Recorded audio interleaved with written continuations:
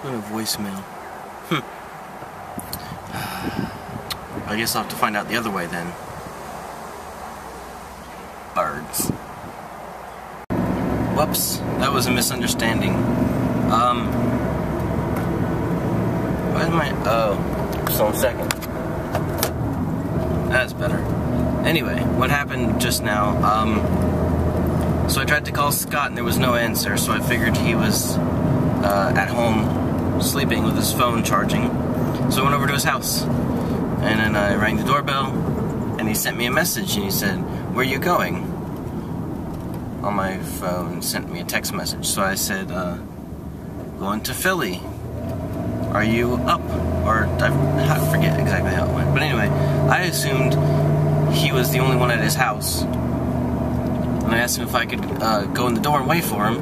And he said, "Sure, but no one else is home." Or no one's home. He said no one's home. And I assumed he meant no one except him.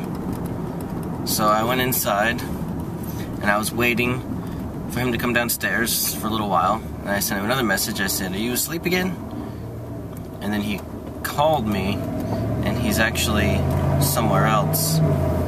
So I was inside their house, and nobody was there.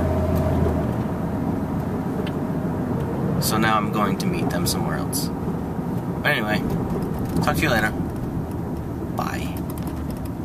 So we were just at Staples for a while looking for a birthday present for Scott, and I decided to get some gas. And if you look, see, this machine will only charge me $75. I didn't fill my tank, but it'll only go up to $75. So anyway, open. It's about 11 o'clock.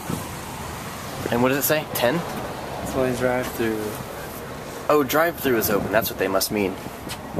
Closed. Closed. Never mind then.